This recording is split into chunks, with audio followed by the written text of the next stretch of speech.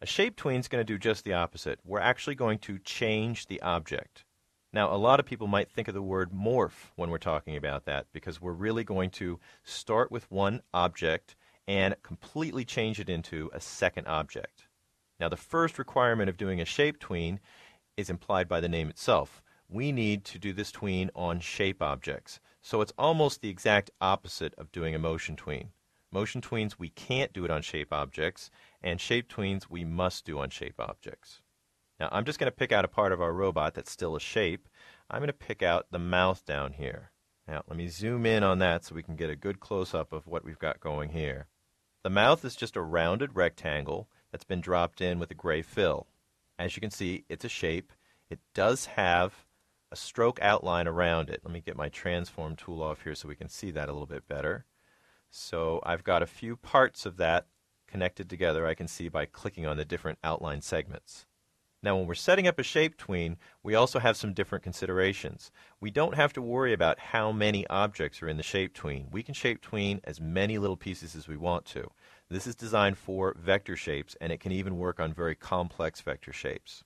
Now to get a shape tween to work, all we need to do is set up two keyframes with different shapes in them. Now, a lot of times I will make the two different shapes from the same original shape, and it kind of works out a little bit better. So what we're going to do is we're going to start with this rounded rectangle for the first shape, and I'm just going to modify this vector shape and change it, and that will create our second shape for us. Now, what I had in mind is I'm going to make our robot smile, but I only want to do it after all of these lightning bolts and everything has appeared. So I'm going to go down in the animation, and I'm going to create a keyframe right about here at frame 40.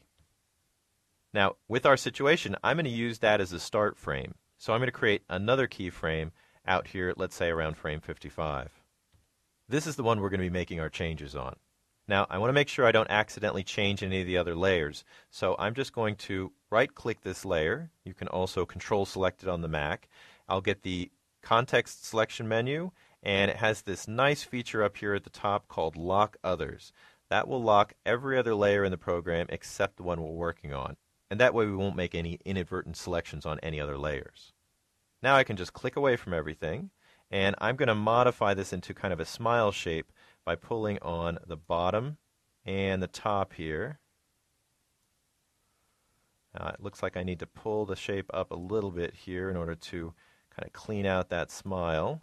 And I've got a little lump here on the bottom that I want to clean up too. So I'm just pushing and pulling this shape in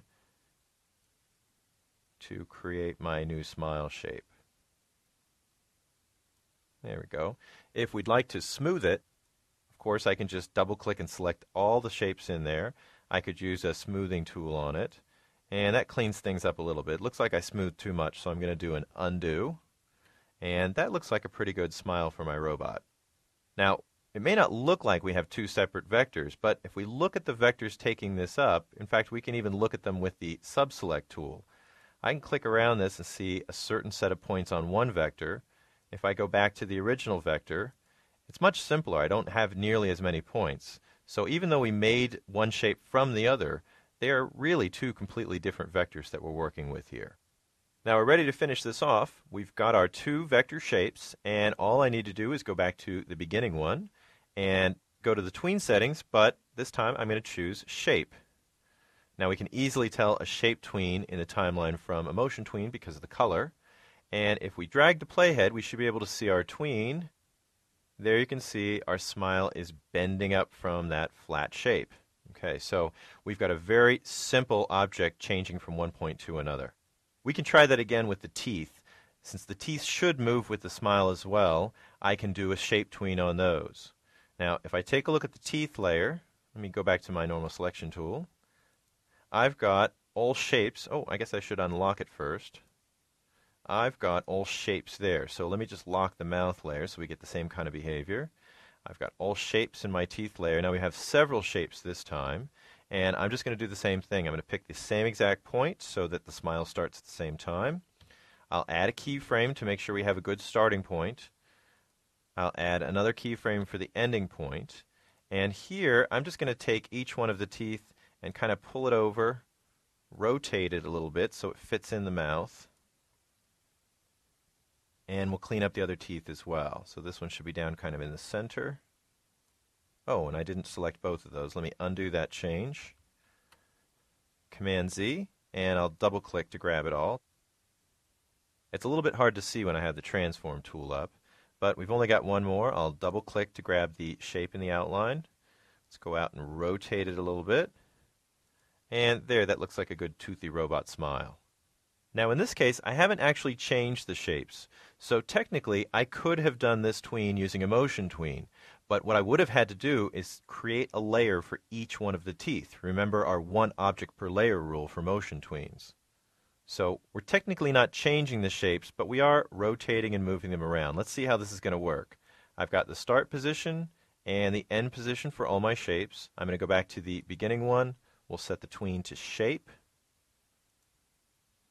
And let's drag along our timeline and see how we did. Okay. Now, that shows you the control difference that we have between a motion tween, which would have been very exact, and a shape tween, which can sometimes do a few unpredictable things. There you can see it rotated the tooth.